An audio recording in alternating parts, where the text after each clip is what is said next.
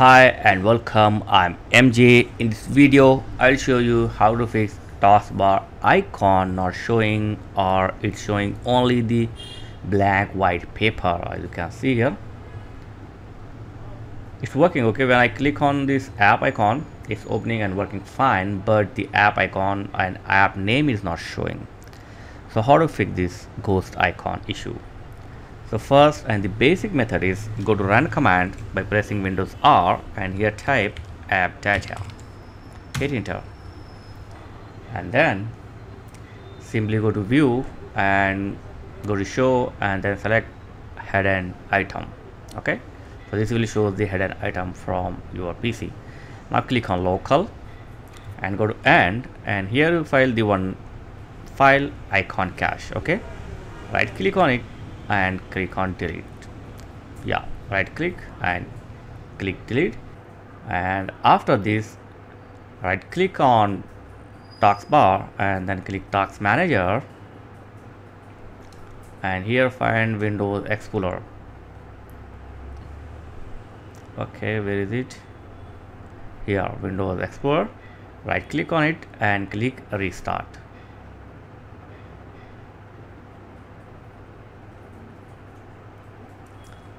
And after this your problem will be fixed. If it's still facing problem, then restart your PC. Okay, restart your PC, hopefully you will get back your icon.